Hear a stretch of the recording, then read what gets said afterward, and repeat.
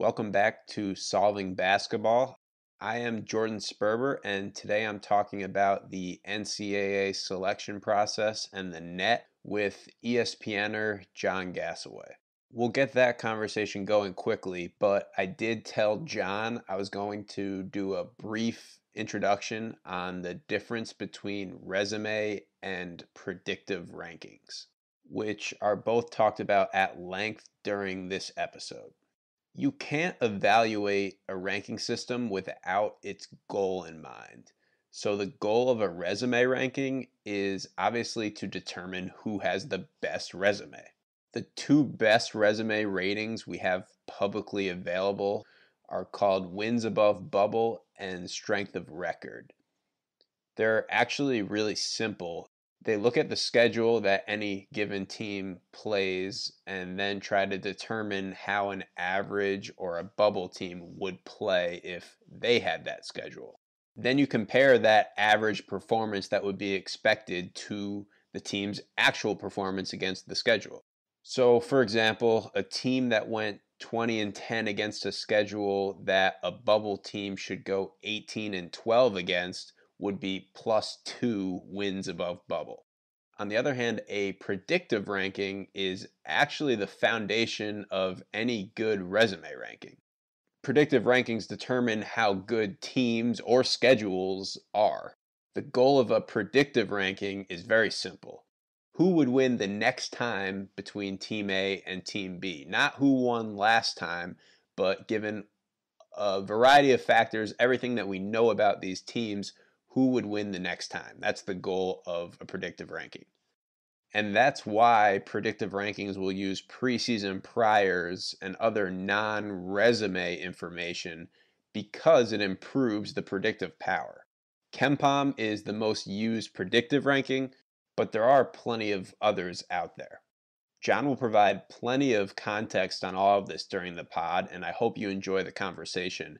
But for more information specifically on wins above bubble versus the quadrant system, I do have a video from October that's basically a primer on all of this at youtube.com/hoopvision68. What is basketball? What is it? Is this basketball? Is that basketball?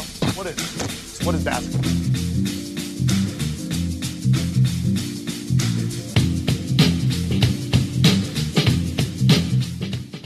Today's guest is not only a college basketball writer for ESPN, but I think he might be the most referenced person in this podcast history. I feel like his name comes up almost every episode, John Gasaway. Thank you for coming on today, John. I really appreciate it. Thanks for having me. It's a pleasure and an honor as well. It's good to be here. I've been deviating a little bit on the podcast recently, so I want to be consistent here. Our first question for every guest is supposed to be, if we went to a gym right now and I went under the hoop to rebound for you and you shot 100 free throws in a row, how many would you make? Well, I want that to be my first question too. That's a good question. You're not just dangling it out there. I can answer it, right? Yes. This is I can answer this from an empirical base because that's what I do more than live full court as I shoot free throws. And sad to say, I would be down to about 72 at this point. Okay, so you say down. Does that mean, what about prime John Gasaway? Prime back in the day. That I was scratching a number that started with an 8, but no, that's a distant memory. I see. Okay, so you do have Ken Pomeroy edged. He was the first guest, and you have him beat.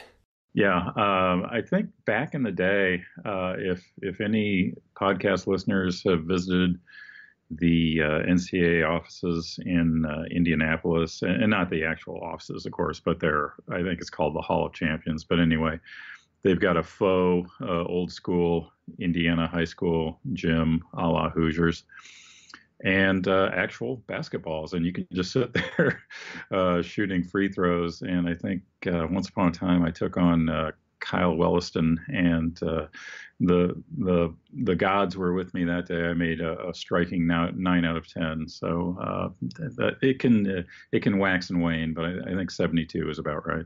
So, for this podcast, I think that people would probably guess just based off of the guests that I picked. We're going to go into the selection process and net. Obviously, by the time this podcast airs, it will have been a week since the first net rankings were released. And one of the things that has frustrated me is how all over the place the debate has been. And I guess that's mostly just a function of Twitter, but not a lot of structure. So I tried to come up with the best way to discuss not just net, but the selection process in general. And one thing that doesn't get talked about enough, I think, is any ranking system is only as good as the purpose of that system. And I'm not sure that we really even know what the purpose of net is, but since you are a bit of a selection process and RPI historian, you've written some articles on the history of RPI. To your knowledge, what was the purpose behind RPI and the purpose behind the selection process from, or maybe back in the day? Yeah, you raise an excellent point because the RPI was very much a tool for a specific purpose. And it's ironic that decades later, it came to be defended and indeed diminished by saying it's just one tool. The subtext of the statement being, we know it's not that good, and people are free to use other things. But in the beginning, it had a very specific purpose, and that was at the time that it came into being, which was it was actually developed by a guy named Jim Van Valkenburg in the fall of 1980. The tournament field was still 48 teams. It would shortly move up to 52 teams. But where I'm going with this piece of trivia is simply that the NCAA was envisioning a time in the not too distant future when they would have to start telling certain Division I conferences, no, you no longer get an auto bid because we've only got 48 or 52 slots, and we want to get, as many of the best teams in the country read as major conference teams primarily, although not exclusively. And so they were trying to find a way to measure which conferences were the very worst, and the RPI was going to help them do that.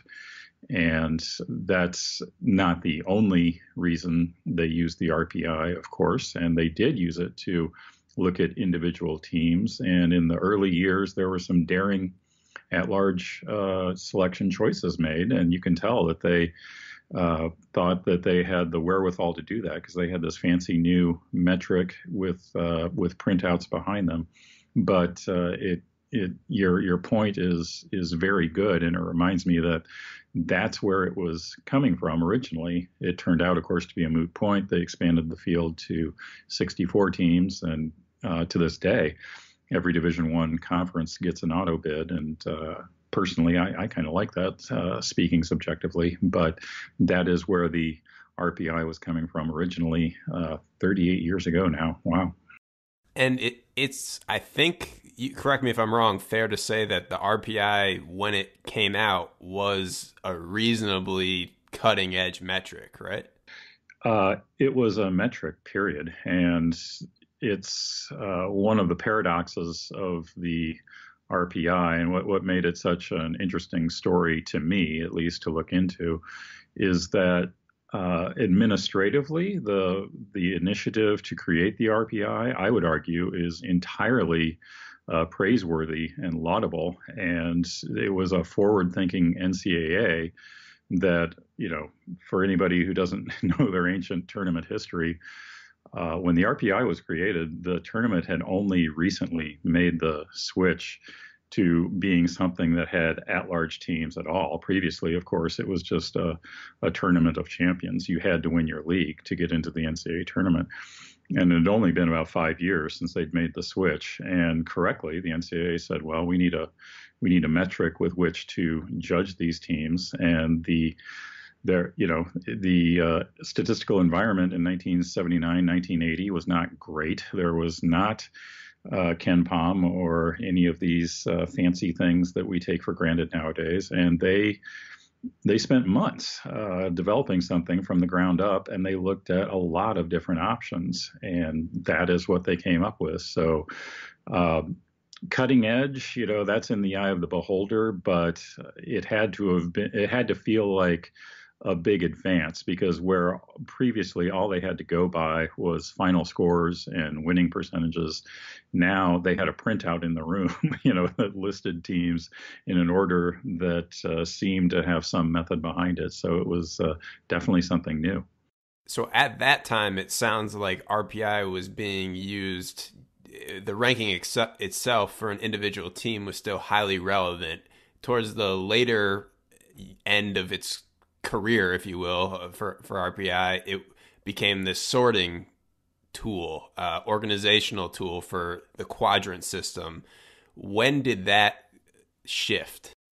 That shifted, I would characterize it as surprisingly late. I mean, it was just the discussion behind the selection and seeding was what it was for a solid 3 decades or so. And then we started, I would suggest, getting a little more savvy and a little more wise about the way that we were evaluating teams. And it did become this sorting mechanism. I think an often overlooked point in the history, however, is that it was one-time Duke head coach Vic Bubas who originally came up with the idea of looking at a team's record versus the top 50 or top whatever RPI opponents. And that is completely independent of the RPI itself. You can do that with any metric. You can look at record versus top 50, whatever, net or anything. But he was the guy that did that, and he actually had interns that worked for him. He was a member of the NCAA men's basketball committee by this point, and they compiled that data, and it created something of a trend in the room. And I think we're still there. I think that's been every bit as influential as the RPI itself. And when you talk about a sorting mechanism, record versus top 50 blank, that's where we're at. And I think that's what we see today with the quadrant system. So we can get into the nuts and bolts of the net, but I mean, this is the basic scaffolding within which the net or any ranking system is working when it's used by the NCAA in 2019. I read that fact about the Duke coach that came up with the record versus top 50. He made his staff calculate that for every team. And I think that's pretty funny, and it aligns perfectly with some of my experiences with coaches, because a lot of times I feel like the pushback to all this talk about net and the selection process is like, who cares? Who cares? If a team's a 4 seed versus a 5 seed or whatever. But I can say from firsthand experience that coaches definitely care. So one of the staffs that I worked on, I think almost every pregame meal, which is about 4 or 5 hours before a game on game day, usually the staff sits together at a table, and every pregame meal we had our phones out on the ESPN app looking at how our non-conference opponents were doing that day, because we knew that in RPI, the record of your opponents was huge. The other example I have of metrics determining coaching behavior is at the end of games in blowouts. I had assistant coaches and head coaches look at me and ask me about the implications of the next 2 minutes of a blowout game based on KenPom or based on whatever the metric is. And so I do think that it's pretty funny that a Duke coach almost inadvertently invented the quadrant system. And it's been incredibly powerful. Coaches are right to care. And when I was researching the history of the RPI, one great story that I didn't have room for. I mean, the first thing I wrote about the RPI was like 5,000 words long, as it was. It was too long anyway. So it's amazing that things didn't get in there, because it seemed like everything did. But there was a great story about John Calipari, Memphis era John Calipari, talking on the phone for hours to the NCAA, trying to understand this newfangled RPI metric and how to please it.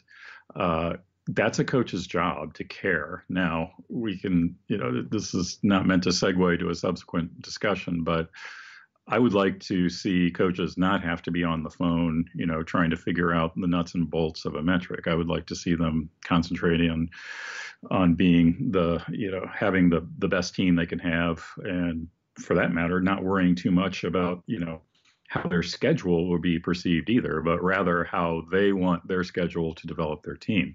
And that's a concern I have in a test that I want any rating system to satisfy, is that it frees up coaches to do that. But to your point, absolutely, coaches care. And I would add, to bring this full circle, coaches care about the net. And I don't know what your experience is, Jordan, just since the net was rolled out, meaning the rankings, or indeed since it was announced a few months ago.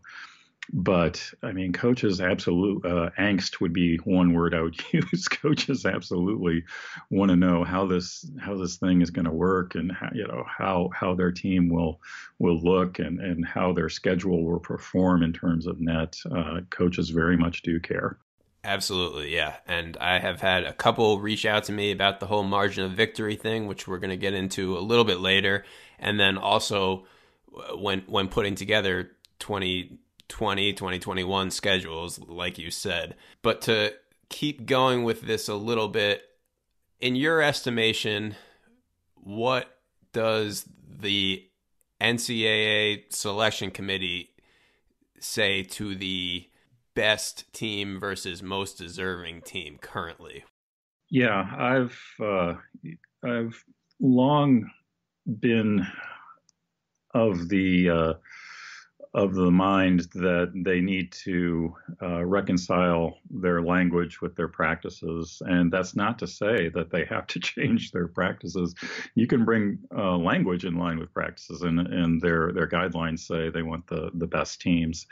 And I think we can all agree that's a pretty non-controversial statement. But, obviously there's cases where the best teams don't play anywhere close to their potential, and that's where things start to get interesting. So it's not really as simple as just taking the best teams, and that is why we have these discussions of predictive versus resume kind of metrics, and we can talk about the best way to bring those two together.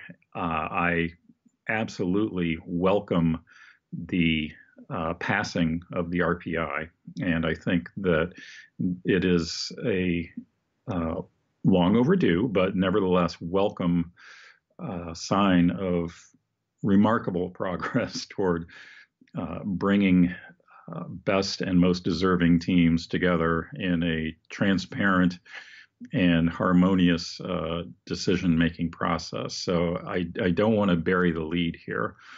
The RPI is dead, and if you'd told me that a year ago, I mean, I would be dedicating this entire discussion just to that fact. And when we talk about, well, the net does this or doesn't do that, this is the subtext, is that, we waited literally 38 years to be able to get to something besides the RPI. So this is something of a precious opportunity. We don't know if the net will be here for 38 more years. So we need to grasp this moment and get it right, and be wise and transparent about how we do finesse best and most deserving. And that's the task that the NCAA has before it. So before we do get into the net, let's go to the time period where the RPI is dead and now we need to replace it with something. If John Gasaway was commissioner of the NCAA, what system are you replacing the RPI with before net has been introduced into the conversation? I guess my first and most important command, edict, law from on high would be that whatever I do, it's going to be experimental, and we're going to revisit this. We're going to run it as a mock for the first season, and then we'll do it for real the second season and revisit it with a blank slate the third. So nothing is locked in. But I would, having said that, I would adopt wins above bubble. I think it brings together resume and predictive elegantly. It looks at all games, not just your 5 best wins or your 5 best losses, worst losses. You're building. It's a metric where you're building it, or it's being deducted from your record on every game, even the ones that nobody watches or thinks are particularly important. And most obviously, it gives no incentive for running up the score, but it does harness in my experience, very insightful information to be gleaned from taking an entire season and treating it as a body of thousands of possessions where you can score 0, 1, 2, 3, or even on occasion 4 points. And so can your opponent. That's just a much more detailed picture yielded there than by the up-down win-loss 30 or 40 decisions you get there. So I would take a long look at wins above bubble. And so this is a little bit of a technical question, but wins above bubble needs to be built on something to evaluate how good that schedule was, a predictive rating usually. So that would be like the one thing I could see the NCAA not loving, the fact that they have to use some metric to decide how good that schedule was. Do you see that as an issue? I would treat that issue with total transparency and with small c Catholic approach to multiple metrics. I wouldn't say we're going to go only with, Acme metric and at the expense of Ajax. I mean, we're at a time of unprecedented bounty in terms of great team rating systems, and they've got long track records. We can take the ones that have proven themselves and to make a small but crucial, getting back to coach's care, a small but crucial point. I would want you to be really transparent about, well, what are you going to do when the best player is injured? And I would want steps for that. And here's what's going to happen when that's the case. Those kinds of things. Here's how we treat road, home, and neutral, and here's how we treat the Sprint Center for Kansas. All those things. As long as we approach those with transparency and with an openness to multiple sources of information, and with an agreement beforehand, let's come back and what does the military call it, an after-action review or something.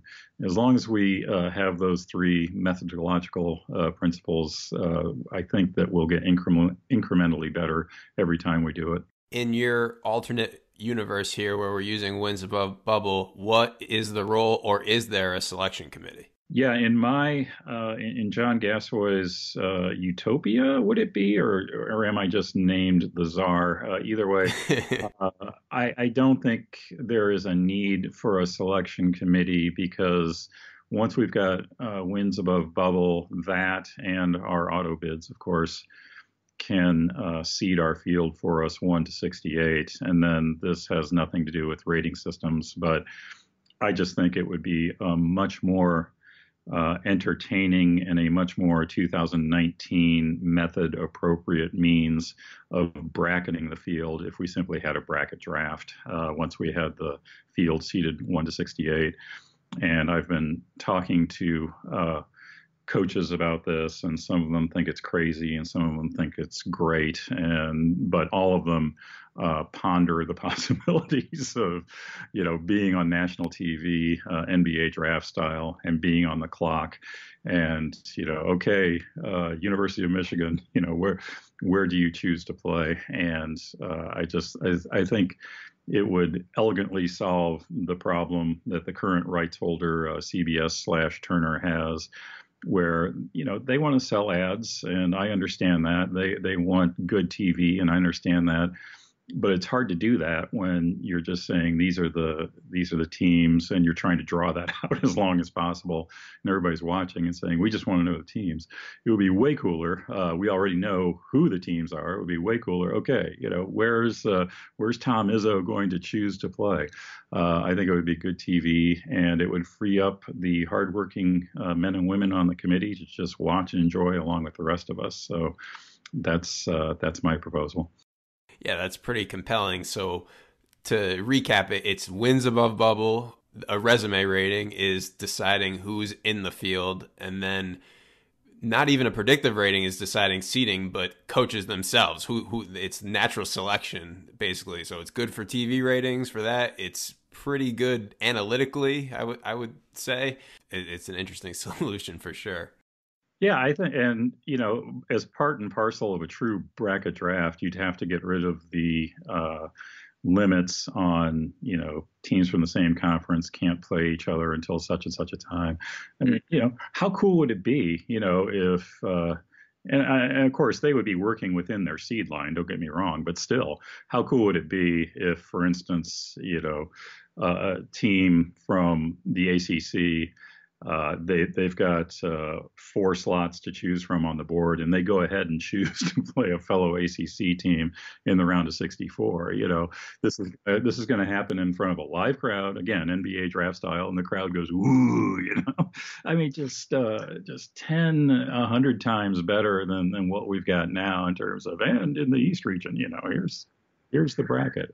You'd be seeing the coach, you'd see his analytics guy whispering to him, the clock would be counting down. It would just be great TV. You mentioned the analytics guy, or I'm thinking more video coordinators. From that perspective, I cannot imagine the amount of work that would go into having a game plan for who you want to play against. For a video coordinator, that sounds pretty miserable, but for almost everyone else involved, that sounds pretty cool.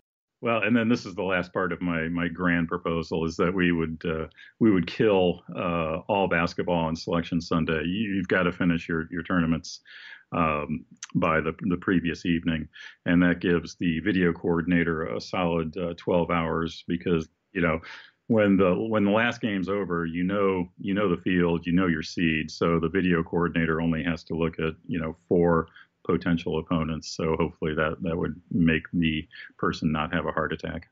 There we go. So now I want to get into the net a little bit from here. Based off of the framework that you just built, we can kind of talk about where it hits that, where it doesn't hit that. But one thing that, again, I think is understated is the net. Since it's replacing RPI, which was being used as an organizational tool, the net is trying to do something other than that. And I think that's the biggest problem, is that all we really need out of, if we are going to use the quadrant system, which now we're assuming that's still in play, all we really need out of the net is to be able to rank the teams 1 through 353 in a predictive way. And then we'll use the quadrant system as a pseudo wins above bubble type of metric. And I'm not entirely sure. What do you think? Is the NCAA on board with that, or it feels like they're trying to do both things, create a resume and a predictive rating into one?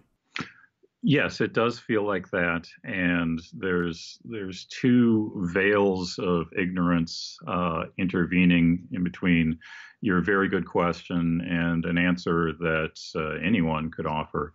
One is, as the point has been made very well by others, we don't know what the net is. We still don't. It's been reverse engineered with some success, but we don't know its nuts and bolts. And we have not seen a run of what the net would have looked like on Selection Sunday from last March or any previous March, which would be a huge aid to understanding it. So that's one issue. But then a more thoroughgoing and endemic obstacle to answering your very good question is just inherent in the committee system itself. And that is that the NCAA, once they've made the decision to have a committee, they very appropriately give that committee the power and the autonomy to select and seed the field. And in practice, as all who have gone through the very excellent mock selection exercise that the NCAA conducts annually, what that is built out of is simply mouse clicks or trackpad clicks or whatever technology you use by the people in the room. And you're just continually, almost numbingly presented with teams on your laptop screen, Virginia Tech or, Mississippi State. Which one's better? Well, this one's better. Okay, here's 3 teams. Rank them 1, 2, 3. Okay, and you just do it over and over and over. It's built in that iterative fashion by all of the members, and you can give those members whatever principles and presentations you want at the beginning, but they're going to do what they want. The cool thing about the mock selection exercise when I did it, and this has been 6 years ago now, so the RPI was still well entrenched, but I was there to topple it, in the belly of the beast. And they gave us actual team sheets, and I literally, never looked at them because all they had was, the RPI and various versions of the RPI. I was like, I don't need this. I'm doing Tuesday Drews. I know what's up. So, and I just rocked on it that way. And real committee members are like that. They will do what they do. So whatever principles, and whatever great ideas we have out here outside of the committee room, those are the people who are going to build and seed the field, and they're going to do it with their trackpad clicks. And that's how this sausage is made. Got it. And yeah, that's ultimately a lot of the frustration is again, it goes back to the objective. There's not necessarily a defined enough objective. The conspiracy theorists would say that it's a function of getting high majors in. Is there truth in that or no? I just worry about the Vic Bubas effect, and that if you're looking at record versus top 50 blank, then that is inherently unjust to mid-majors. And I'm not sure, after only one tournament, I'm not sure that is successfully addressed by the quadrant system. Now, obviously, the quadrant hierarchy represents an analytic step forward. It is a good thing to recognize that there are differences in opponents, whether you play them at home, on the road, or on neutral floor. So full credit to the NCAA for that. But my concern is that, quadrant 1 victories has simply become the new top 50 victories. And if we do that, and if we count them in, sheer counting terms, the way we used to rebounds, then we haven't made as much of an advance as we think, because obviously mid-majors, you can be the best mid-major head coach scheduler in the world. You can be a regular Tim Miles at Colorado State in 2012, but you just don't get as many opportunities for those games as you do nestled in the comforting scheduling heart of a major conference. So I worry that is the ultimate conspiracy is the structure of the sport itself. And, some years it works out better for mid-majors than others. And some, mid-majors just aren't as strong as a group, but the structure itself tends to have that bias toward the major conferences. And I'm not sure after one tournament that the quadrant tiering system goes far enough to address that concern. Interestingly enough, the first release of the net ratings, there were mid-majors in spots that they probably shouldn't be based off of the predictive rankings that we have. The fact that this new tool, like Loyola, Marymount, and teams like that, is a little bit counterintuitive to what people might think. So again, I think that the more important part of the conversation is the purpose, and that net is just an organizational metric. But if we do get into the structure of it, the thing that has confused me the most is the components. So there's 5 different components. You were actually the first one to tweet this out, the little graphic that they made. And the first one is team value index. Supposedly these are in descending order of weight. So team value index is number 1. Number 2 is net efficiency. Number 3 is winning percentage. Number 4 is adjusted win percentage. And number 5 is scoring margin. And the thing that immediately stands out to me is the collinearity between those components. And I think this was the best thing that Nate Silver said in his little rant on the net. To me, it seems like the people that built the net might not have even known what some of these things mean. And this has been my biggest thing on Twitter, is that they say that scoring margin is capped at 10, but they have net efficiency, which is literally scoring margin divided by possessions. So the net efficiency component isn't capped at 10. Have you had any... Personally, I have talked to a few people that are on the fringes of knowing about the net and about Google, who was involved in, and I've gotten some inconsistent information, which is kind of in line with the net as a whole. But I am of the opinion that they really might not have understood that net efficiency and scoring margin are basically the same thing. Do you have any insight on that? I do not have any insight to report. That would be troubling if that were true. The NCAA, just to recap, I mean, they started this process while the RPI was still in place by reaching out to a number of colleagues who absolutely do know the difference between scoring margin and net efficiency. So they were talking to the right people, and I'm not sure if the ball was subsequently dropped after the so-called analytics summit or what came of that. But what you call collinearity could be walked down a couple steps, fanciness-wise, and maybe also referred to simply as double counting. But it's odd to see. I'll put it that way. And again, it could be something where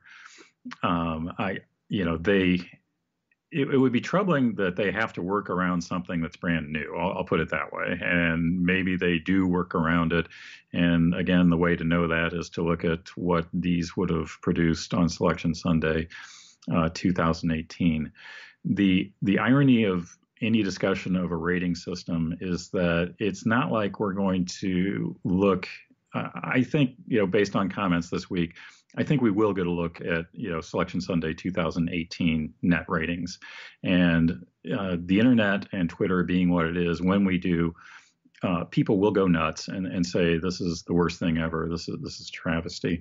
In my experience, rating systems really aren't like that. I don't think that the net will say that Mississippi Valley State should get a 1 seed. That's not the problem with rating systems that don't have the right groundings. Even the RPI was in the ballpark the majority of the time. The problem with the RPI was twofold. It was prone to outliers and it could be gamed. Those are my concerns with the net. Not that it will say bad teams are good or good teams are bad, but A, that it can be gamed, and B, that it will have egregious outliers. Maybe that won't be the case, but we don't know that yet. And that's a rather surprising situation to be in, because this system, as you say, will be used as the sorting mechanism for an upcoming NCAA tournament field. So I'm a little surprised to be saying these words, but we don't know exactly how it'll work. That's a good point about gaming.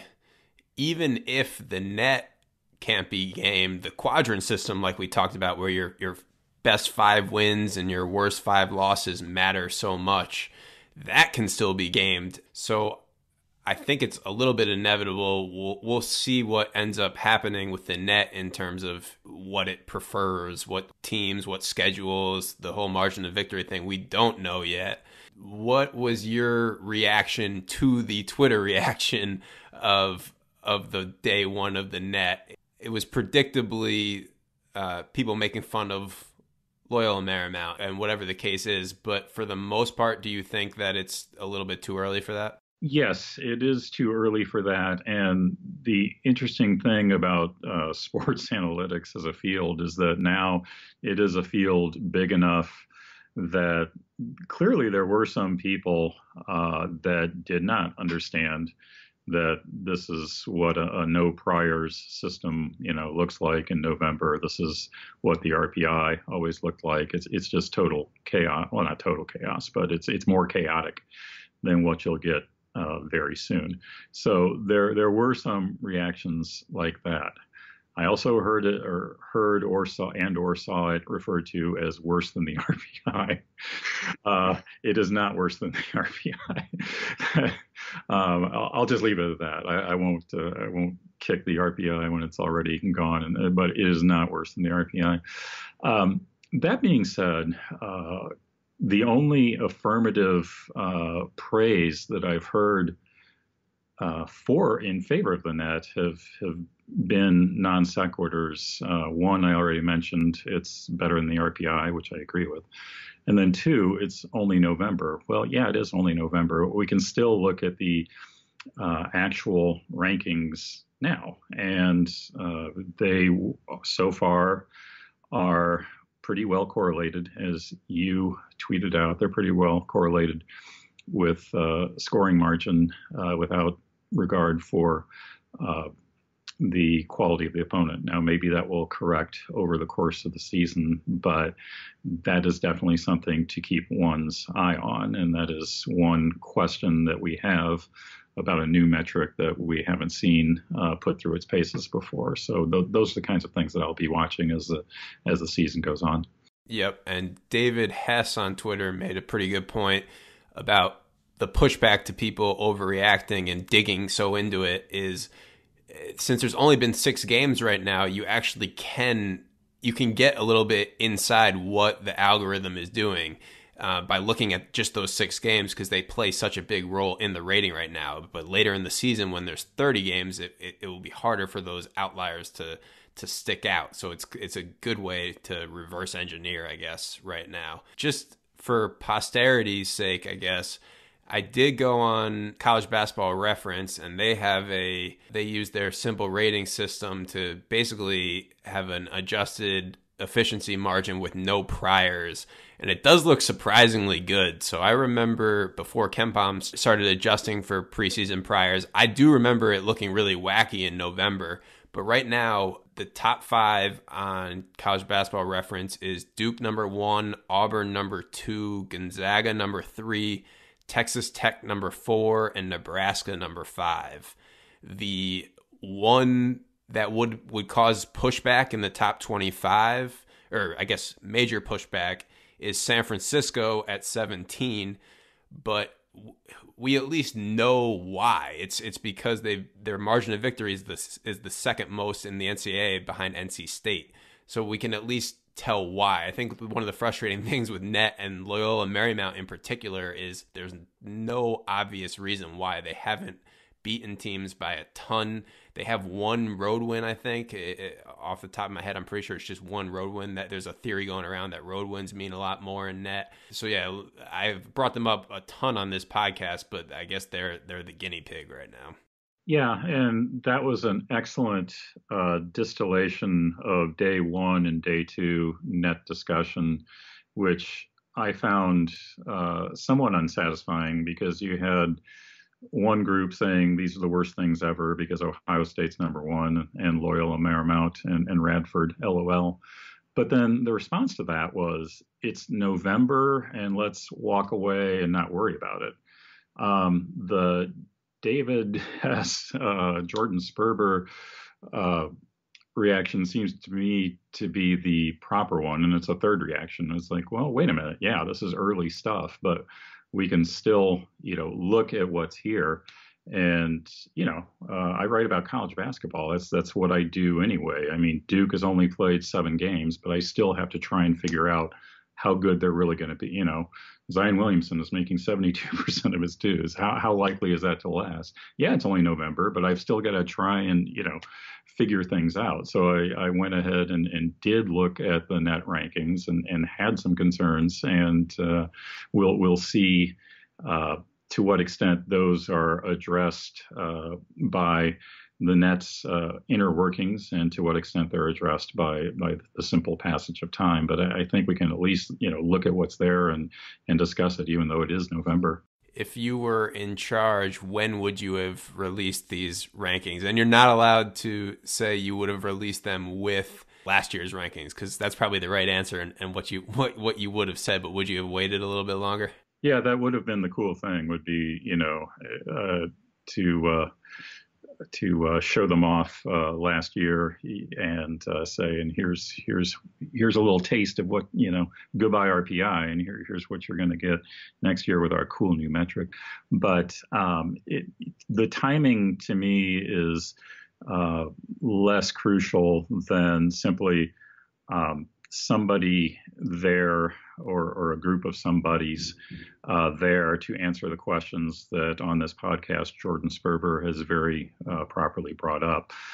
Here's why we chose to use these 5 components, and here's where you see them at work. And yes, we've got this, and we definitely know what we're doing.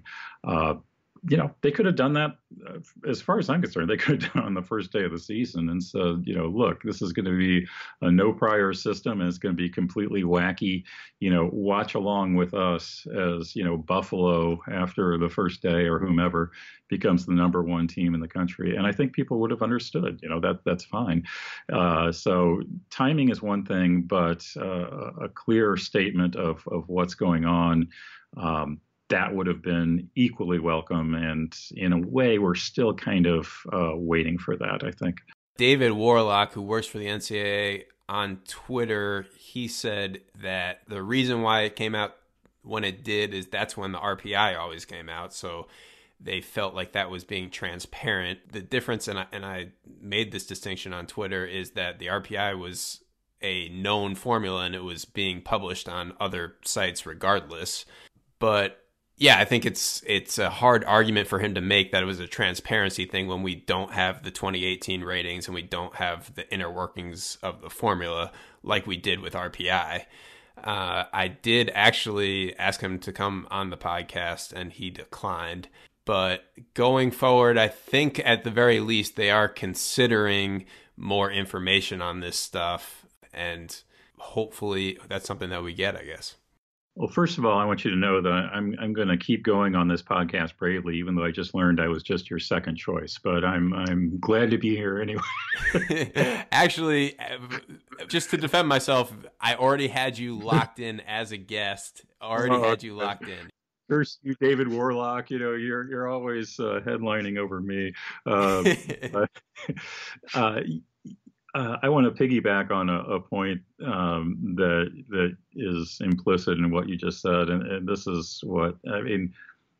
To bring this a little bit full circle, I actually coincidentally I attended the same mock selection as Nate Silver, and for anybody who hasn't been with NCAA staffers, these are really good people. They're very bright, and they care passionately about college basketball. And that, of course, when you spend whatever the mock selection is, I mean, it's like on one night and 2 days effectively.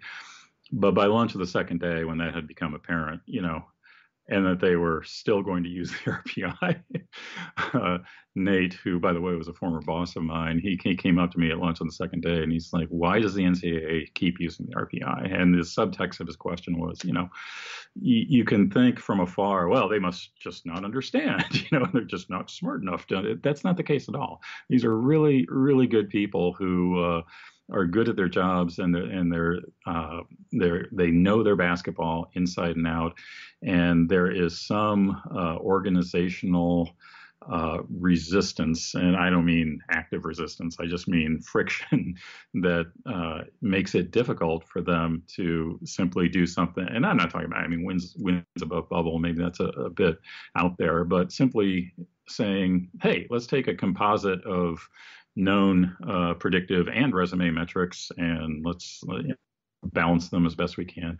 That would have been a pretty vanilla, straightforward way to replace the RPI, I would think, and not a lot of people would have had a problem with that. But there's some tension there to getting between point A and point B, and frankly, I have a lot of respect for and salute the people who are trying to navigate that journey, because it has proven to be a difficult one at times. One of my last questions for you is if a head coach inquired for your consultation in scheduling or just any general selection process strategy.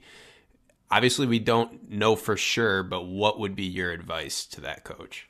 Get those quadrant one opportunities, and enroll in those MTEs as soon as you can. And I mean, if you can talk Kansas into coming and playing a home game on your floor, then great. But assuming that that's not going to happen, then carve out space to play those road games. Try to use the best forecasting tools out there for your opponent team strength the following season, and obviously try to get somebody on the low side of quadrant one and play a road game or three against those opponents, somebody you think is going to be overrated. But you've got to get those quadrant one opportunities. Again, I don't think that's entirely right or fair. There's three other quadrants by definition, but it's just funny how these discussions, if you put that out there, these discussions resolve themselves into one quick thing: top 50 wins, quad one wins, and so dance to that tune and go out and get them. Yeah, that makes sense to me for sure. It's something that I have talked about with coaches. And then again, like I said earlier, that margin of victory component is the other thing that I think coaches are at least thinking about right now. Who knows if they're acting on it or not, but at least thinking about it. So I appreciate your time. This has been extremely enlightening, I hope. Is there anything else that you have to add? Any final points on the net, the selection process, the RPI, anything? Just that if it does turn out that the net is overly influenced by straight scoring margin, I will be appalled in terms of selection and seeding justice, but I will be analytically fascinated, because one of the things that's always intrigued me about the very concept of running up the score is the tension between that idea and the thought that we have that you should be playing defense all the time. And defense is half the game. And so when you say running up the score, what you're really saying is you're still trying on defense. That's supposed to be something that we do anyway. So I would love to see these ideals clash in action. And it's understood that if you're doing things like, shooting quick threes while you're, 30 ahead, yeah, that's one thing. But I remember vividly once seeing Sean Miller take an angry timeout, late in the second half of an Arizona game where they were up like 25 because some guy had missed a rotation. And that was applauded by the announcers, but you could objectively call that running up the score. So where do we fall on this question? Maybe we'll get to find out. So thank you, Net. Yeah. And it's also an interesting analytic experiment from the purpose of if net does end up going that way, we can look at the influence it's having. When the 10 margin of victory cap came out, that was everyone's first instinct, is that, there's going to be a large number of games now where teams win by 11 or 12 because of the incentive structure. I don't think that is going to happen this year. Just from my basic conversations, I don't think it's a big focus right now on that 10, but it does have certain forces, I guess, in the game. Yeah, it's going to be fun to watch. Can't wait. Well, thank you so much again, and hopefully I can have you on soon and we can actually talk some basketball, not just some rating systems about basketball. Yeah, let's talk about teams next time. That'll be fun. Sounds good. Thank you, John. I appreciate it. Thanks, Jordan.